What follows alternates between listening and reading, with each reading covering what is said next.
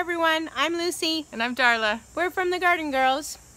And we're going to show you how we make a fall First, plant. we have to empty all the summer stuff out of the fall planter.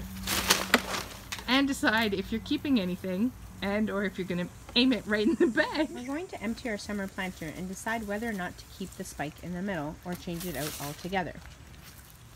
For now, we're going to temporarily store the spike inside a reusable container.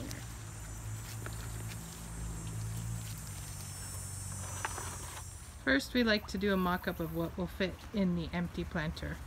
We decided to use a Black Beauty as the tall centerpiece, and then a whole bunch of other stuff going all the way around, because we will see this pot walking around all the sides. Now we're going to start planting. So we've chosen for this pot some Jenny as our trailer, a cabbage, crotons, mums, pansies, ornamental peppers, and our purple fuzzy flowers at the back there. For your centerpiece, you can also choose to put in a millet or some grass. Darla's made a big enough hole in the center for our Black Beauty.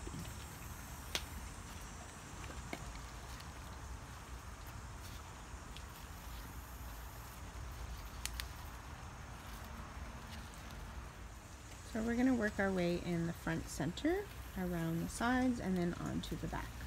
We have our cabbage, our purple ornamental pepper. Don't be afraid, you can squeeze them when you need them to fit in a smaller space.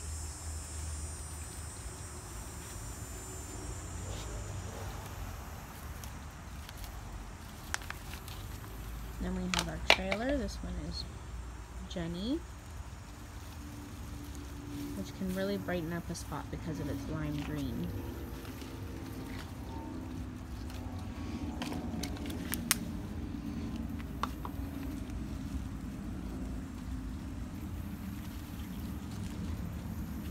We like to have symmetry, so we're going to include a croton on either side of the Black Beauty.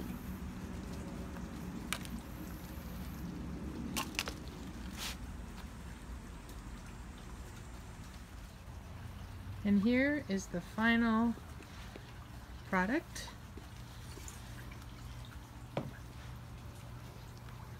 Ready for fall blooms. And here is the other one. Matching. Thanks for watching the Garden Girls How to Make Fall Planters. Have a great rest of fall.